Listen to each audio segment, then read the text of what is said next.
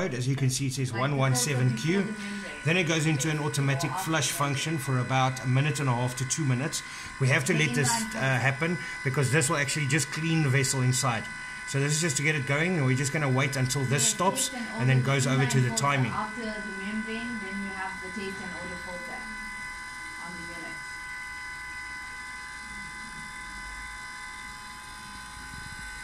unit. Yes, that's an inline filter. The coconut carbon filter, correct? Alright, so now you're going to see we're at the settings screen. What we're going to do is we're going to press the square button. It's going to take us to the actual time that it is now on your watch. So you're going to press the square button, you'll see the 12 starts flickering. You can set it to the time that it is now. So let's say it's 2 o'clock. We press the square button again to go to the minutes. We go down all the way till 2 o'clock. And that's just remember it's in 24-hour format. Then this will be your physical time that it is now. Now to lock that setting into place, we press the square button again. Now we press the up arrow key and it tells us B01. Now what this means, you're going to leave it on B01. It means we only want to backwash once a day. These heads aren't designed to backwash twice a day. So you keep it on B01. And we press the up arrow key again. Here we're going to say, it's going to say 5-0.5. Now what this is, if you go have a look here on the side, you'll see it says 117Q1 there. Number 5 is your brine refill. Now if you want to set it, we were going to keep it at 5 minutes, but if you would like to set it to 10 minutes or whatever, you will, that 0.5 means 5 minutes. We press the square button. We can take it up to whichever setting we want. Recommended is 5 minutes. We leave it on 5 minutes. Press the square button, it locks it into place. Now we press the up arrow key again. Now we go to number 4. Number 4 is your phosphorance. We want the phosphorance to happen for 10 minutes.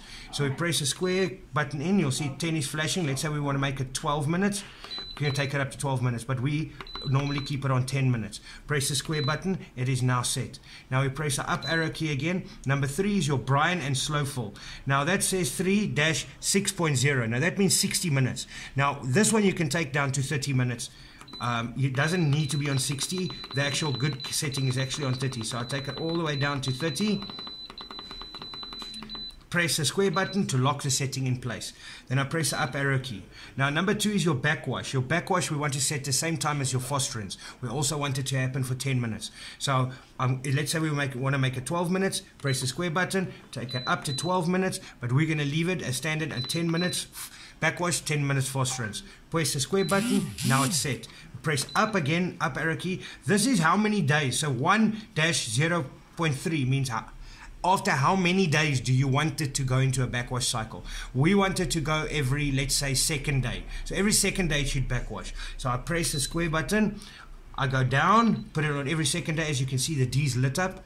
I then press the square button. Now the setting's in place. Now I press up arrow key again. Now it shows you a 24-hour format time at 2 o'clock in the morning, because that's a 24-hour clock. So let's say we wanted to backwash at 3 o'clock. Remember, you need your heads to backwash when you're not using water or when you're sleeping. So let's say it's 3 o'clock. We press the square button again. We go up to 3. We select 3. Press the square button again. It takes us 2 minutes. We're happy with that. Press the square button, and now it's set for backwashing every second day at 3 o'clock in the morning. Just remember, if you're using one or more vessels, the vessels cannot all be set to backwash at the same time. The vessels will suck in, it'll suck air, and it'll crack the vessel. If you have got more than one vessel in the line, you need to set your head to backwash the first one at 1 o'clock, the second one at 2 o'clock in the morning, and the third one at 3 o'clock, and so on. So it needs to be at least an hour apart. And now if we leave the head, after about 30 seconds to a minute, the head will make a beeping noise, beep, and that means the head will be locked and the settings are saved. Even if you unplug it once that's happened, what is going to happen is it's got a 3-day memory built into the head. So for 3 days this head can be off and it'll keep the same settings. Thank you very much.